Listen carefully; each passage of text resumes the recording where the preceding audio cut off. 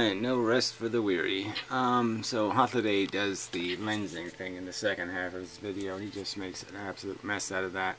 So since that's the more complex thing, I'll go to that after I'm just going to go through a quick run through of what force is and how the universe is applying it to all of us all the time.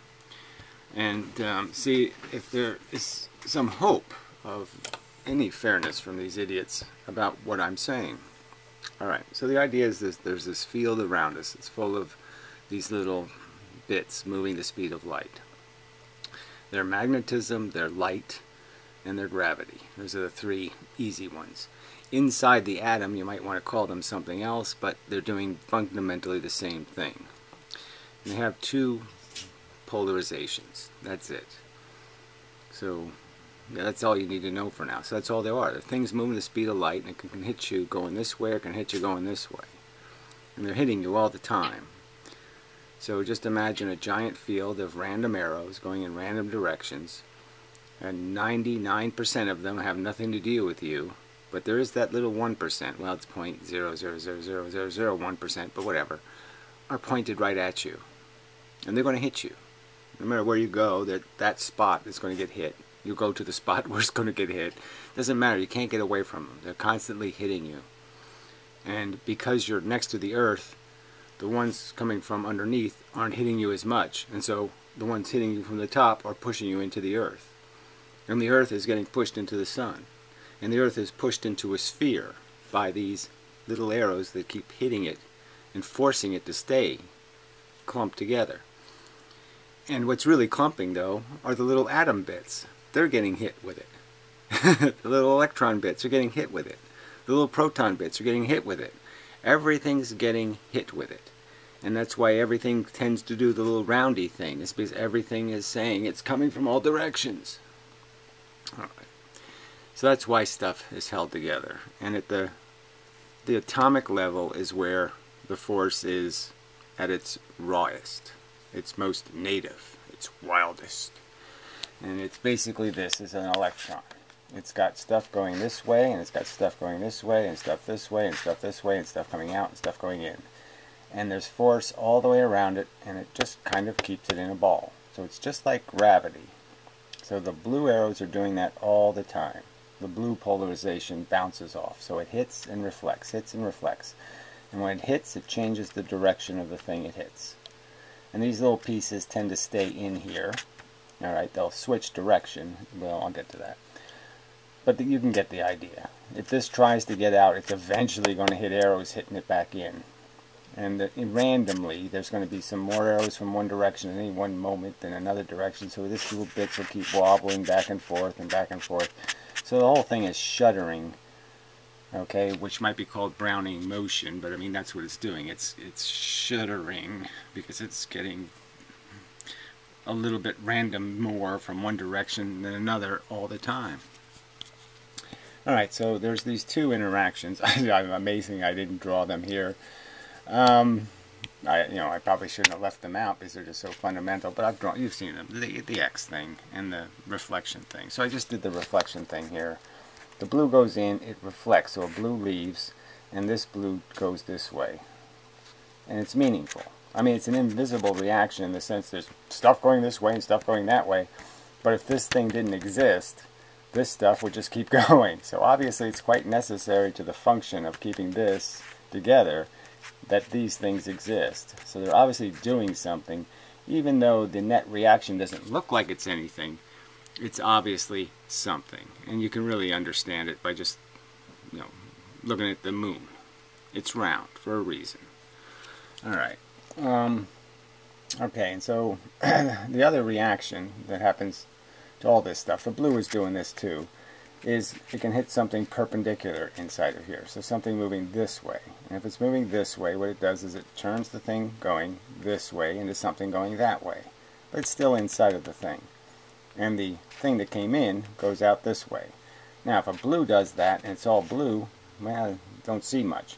But obviously if this isn't all blue stuff and I hit it with a red arrow and the red arrow goes out perpendicularly, you're going to notice that's a pretty substantial change. Red stuff goes in one way, red stuff comes out another way. That's a change. Alright, so this is the electron, let's say. This is the blue stuff, just represented by a little bit. And so what happens when a red, so pretend the greens are red, but it doesn't matter. So a green arrow goes in, what happens? Yes, it hits one of the things going perpendicular, makes it go the other direction, and this thing goes the other direction and leaves. So the green leaves perpendicularly, the blue inside is now changed to a blue going a new direction. So the net result is an arrow going that way inside is now an arrow going this way. So now the net reaction is this thing has more force going this way. It also has a tiny bit of force going the opposite way of the arrow it lost, which means that it might tend to go this way in motion. Alright, so this is 1, 2, 3, 4 kind of thing. So here's two electrons meeting each other. Now as they get closer together, the blue can't escape. You understand, it's reflections. It's always a reflection. So it reflects and pushes this thing a little bit away, and it pushes this one a little away, so as they bounce back and forth. But the point is a force came in, so a force is stronger than this pressure. And so it pushes them closer together. And as it pushes them closer together, this arrow bounces back and forth more times. So the frequency of impacts increases, which equals to more force in the sense that the force is maximized in the time that it's imposed, which makes it a more active in the current present, so to speak. It's a time equation, but I don't want to get into it because that's what frequency is, a time equation. But anyway, it doesn't matter. So it all has to do with the magnitude of the force that started it and how strong that was. So if this was a 50 blues went in, it might compress this quite a bit before you end up having 50 reactions. So if it was just one ping pong ball going back and forth, going 1 a second, and 50 worth that came in here, it might take a while before there's 50 worth hitting this wall per second. But once that happens, the force is equalized, and now this force will become stronger than this force unless this force is continually applied. But if it's not continually applied, this force will be the stronger force and it'll push the electron away. But you can sort of understand that this is why electrons really can't be combined, because there's always going to be something in there that's blue, and it's always going to get stronger and stronger as you bring them closer and closer, just like magnets do. So the point is that it gets compressed in, and then when it leaves, it's going to probably do this thing on the direction. So the 1, 2, there's more frequency, more pressure, 3, it leaves. That's the function of electrons on electron. Alright, electron, proton. So here's the blue thing, here's the green thing. Now the trick here is they're not really attracted to each other. They're basically going to be pushed together by the force. But the thing to understand is that the blue things trapped between them can escape through the green. They'll go out perpendicular from a green. The green things trapped between them, they'll go out perpendicular from the blue. So nothing gets trapped between them. So no pressure can ever build up between them. Now, while these things are going out, they're adding a little bit of momentum out. But the truth is that little bit is so much weaker than this bit, because all of the energy coming in from the outside now is doing the same thing this stuff on the inside did. It's all leaking. The blue energy is leaking out of here, going into the green and leaving. The green energy is going in from here and leaving. So no green can get to the green. No blue from out here can get to the blue. So there's absolutely almost no pressure between these two things, because nothing can get in here. And so obviously that creates attraction. So attraction is essentially the absence of the normal repulsion, the absence of the pressure maker. No pressure maker, no capacity to resist the external pressure. The external pressure pushes them together. Okay, I think somebody who has a high school education should have been able to follow this. I think so. I'm saying this explains all of Maxwell's equations. It fundamentally explains most of the thermodynamics of atoms, and merely figuring out the configurations. This will undo most of what is the current model of the atom. These bits are not swirling around. They're not doing any of the crap. They're magnetic bits, and they have positions, rather rigid ones, and they have tension in those positions. And what we're seeing as movement is just their tension. Okay. But anyway, it's all there. It completely conserves energy, and force always kind of stays on the outside of the elemental particles, but it's clearly channeled by the elemental particles. I mean, I could have drawn the fourth drawing, you know, but I want to make a separate video for the way the electrons and the protons are channeling, like electrical currents, force. Because then you'll really get it. Alright, so anyway, so this is the lensing part. I don't know how this got so fucked up with looking. Where's the lens? I must have erased it. Okay. Well, anyway, so I had made, well, I'll just back up because it must be there. Alright, so this is the atomic shit, and then you did this lens shit. Okay, so this is the rather steep curve of gravity's drop-off. And I made the argument that what it really produces is this kind of a lens. Okay, so my argument is that you have to respect what r squared means, which is this is the lens. So instead of the lens going like this, which would be an r lens, okay, it's doing the r squared lens, which is this. So this is what r squared gravity looks like, and this is what r gravity. Okay, so a regular convex lens is a lens that's doing r parabola, and for this equation you have to do an r squared parabola. So let's understand that's the last we want to mention lenses. It's not my fault they called this gravitational lensing, because lenses do something fundamentally different. They don't bend light, they diffract light.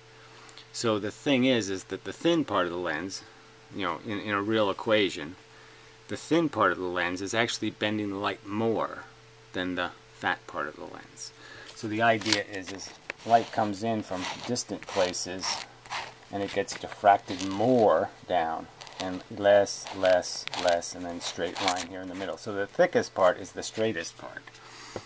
That's what a regular lens is doing.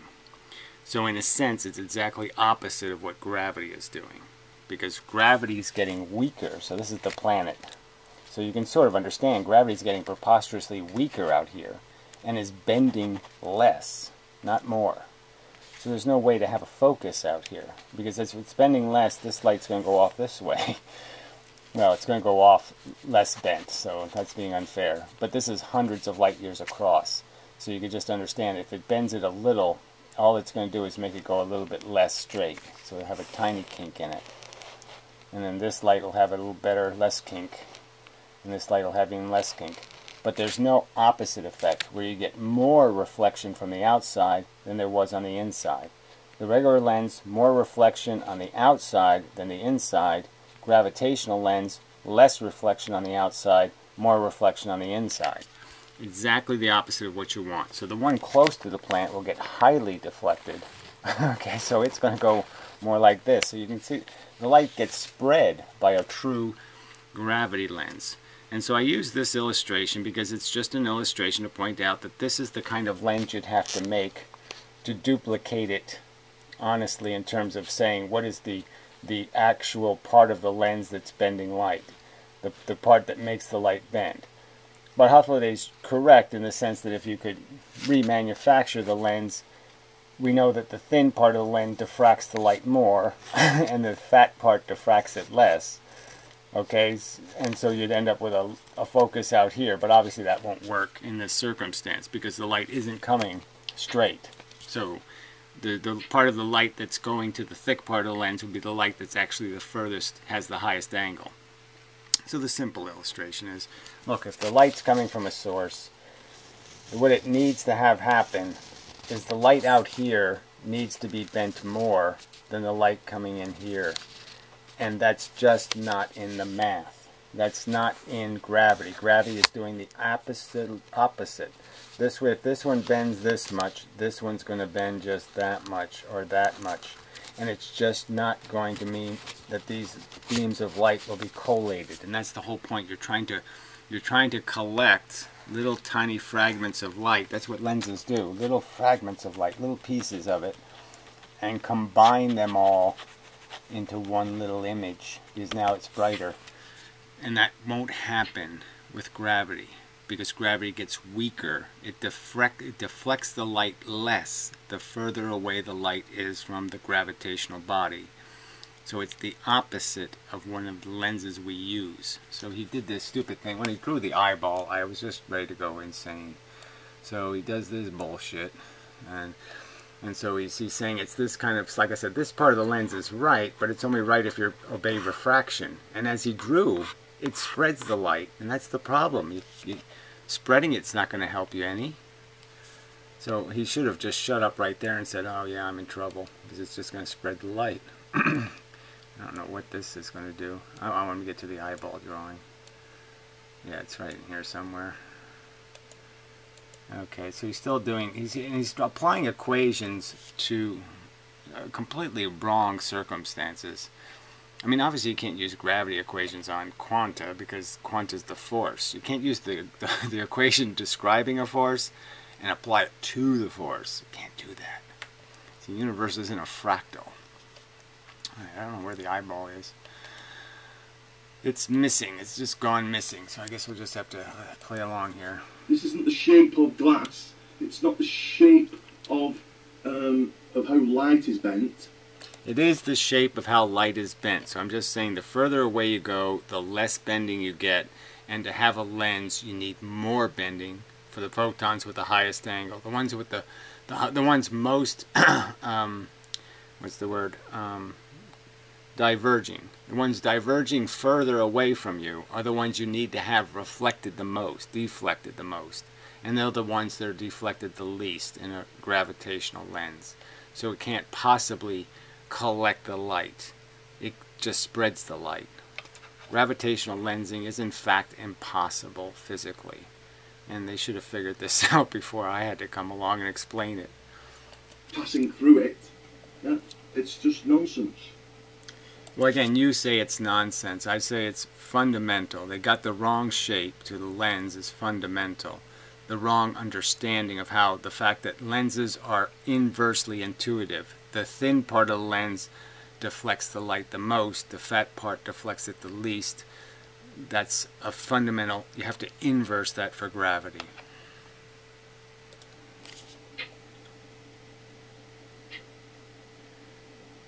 So I didn't watch this yet, so I don't know what he's going to say here. But I'm just saying. So he's again. If you're going to debunk somebody, just know you're right, and you're not right.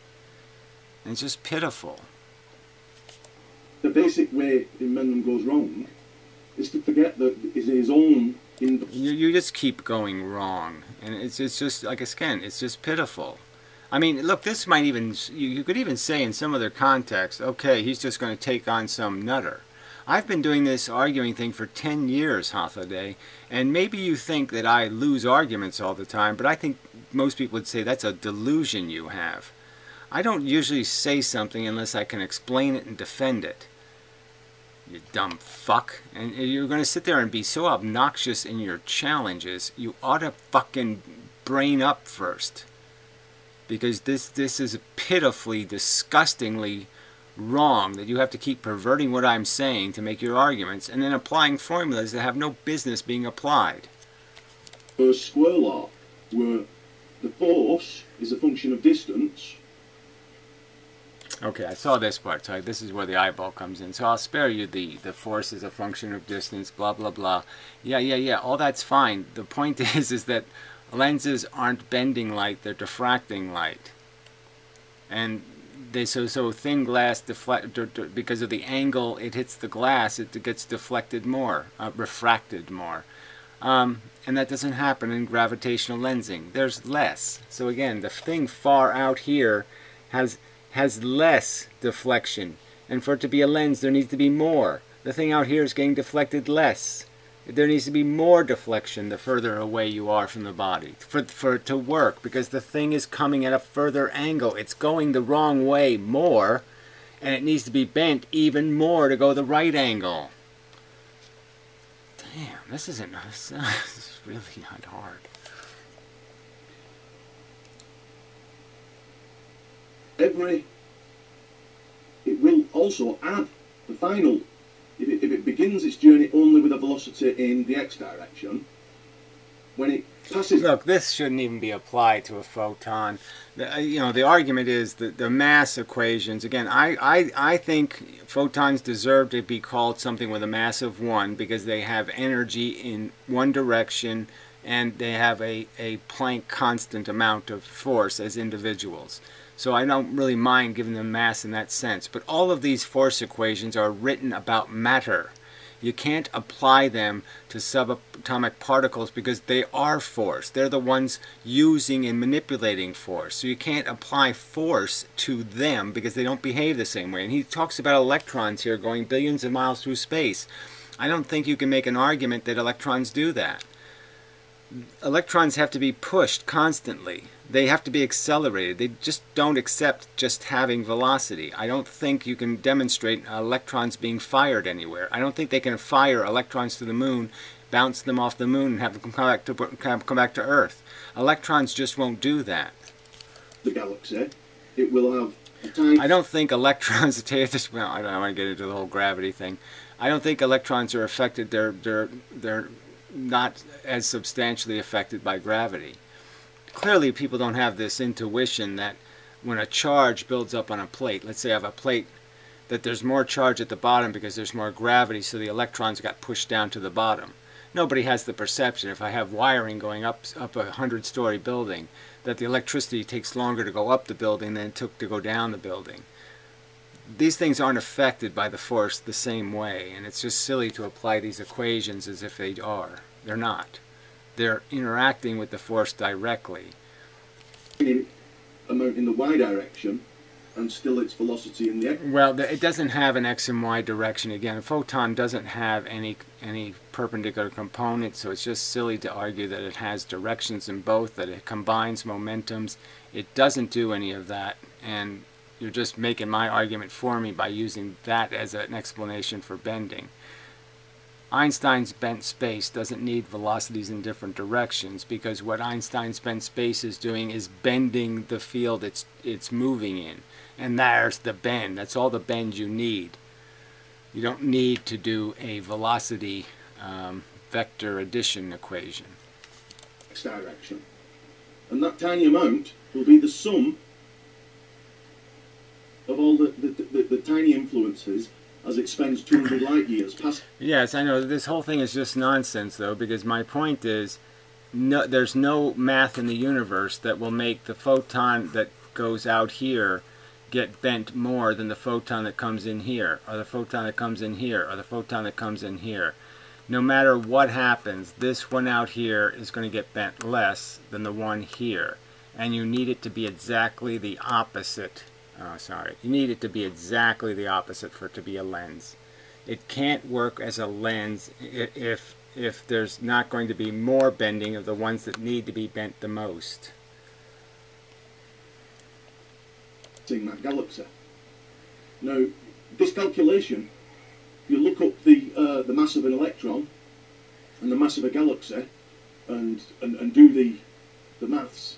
All right, so he's applying Newton's gravity equation to photons and electrons. And, I'm the one out of bounds. As to the force it's experiencing, it's easy maths.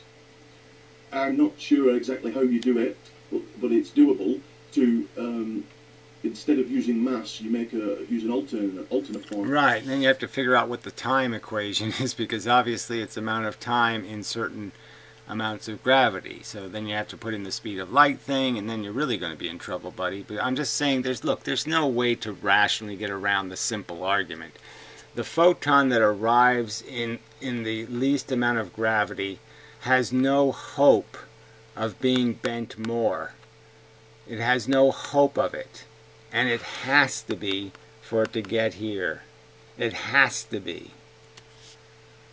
So, fuck you in this bullshit argument. The photon further out in the gravity has no hope of being bent more. Where you just use momentum. Thus, light has a momentum even though it has no mass. And we're talking about each individual photon's momentum is the same, so that part of the equation is moot. The photon further out, it will get bent less. Now the game is over. There's no lens. But there's an equivalent formula you can use for light, and it too experiences a deflection, an effective period where it's acted upon, and it points down at some angle. Right, and some angle that doesn't get bigger as you go further away from the center. It has to get bigger for it to be a lens, a useful lens, something that isn't spreading light. Well, it's not going to spread it, but it's just not going to make it. It's not going to be able to. It's going to deflect it less than the divergence it arrived at. So it's not even going to overcome the divergence. That it's past the galaxy. Now, this is 200 light years, remember? If you are... Right, it doesn't matter how far away I am. I mean, there's no way you can make your less deflective light ever come back to the focus. That's, you know, so maybe he'll draw it here. Maybe he'll actually draw where the crossover is, because that's the real key. 200 light years away. Okay, I think he'll do it right here. It doesn't form an image. I think he'll do it right here. Here we go. Because the focal point is way beyond it. This is basic. This is high school. So here we go. It's high school, and so he draws the same routine convex lens. So I just pointed out how it's not the same lens. It won't work like that lens. It won't deflect the outside light more. High school physics. There we go. So see, he's doing the crossover point, right? So he's taking, here's the gravitational body. So he's just made the weak gravity bend the light more than the strong gravity. So the weak gravity, the strong gravity only bent this much. The weak gravity bent it that much. That's not rational. That can't be how the universe works. It's a lie. It's bullshit. It's nonsense. There's no crossover. There's no focus.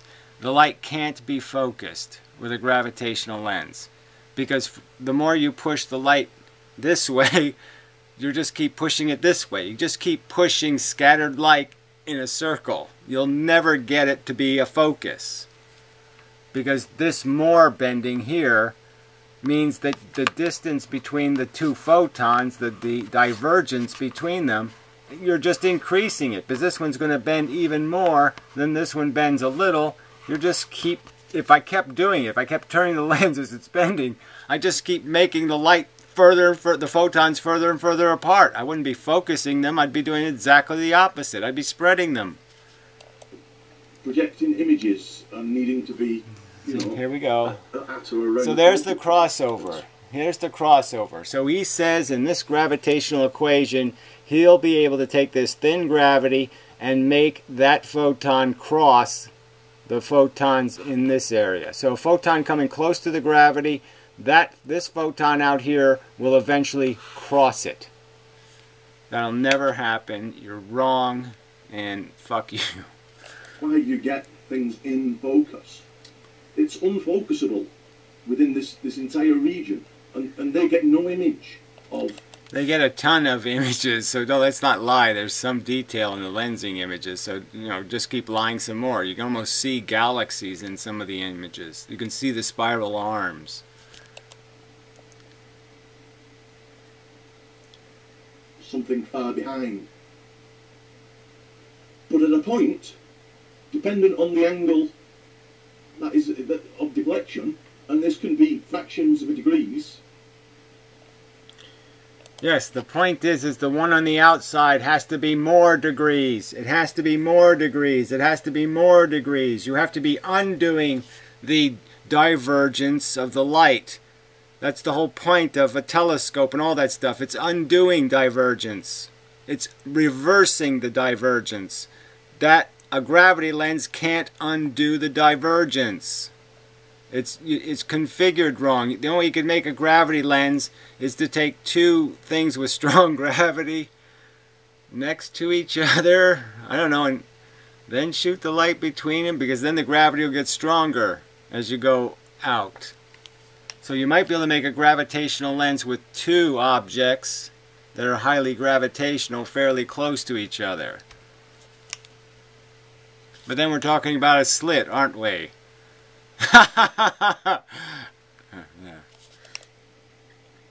At a point, it does form an image, and you only see the image here on Earth when we are at an appropriate distance to the right objects. Yes, well, duh, but again, you haven't undone my argument. There's weaker gravity where there needs to be stronger gravity for it to be a lens. It's not a lens, it's whatever the fuck this is, and that will not be something good for looking through.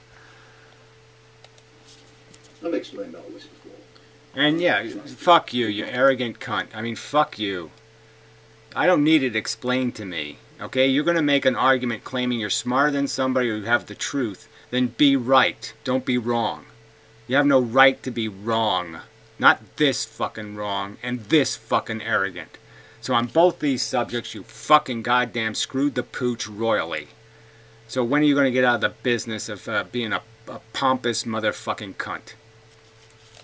Gone to the trouble of drawing it out and being perhaps so explicit.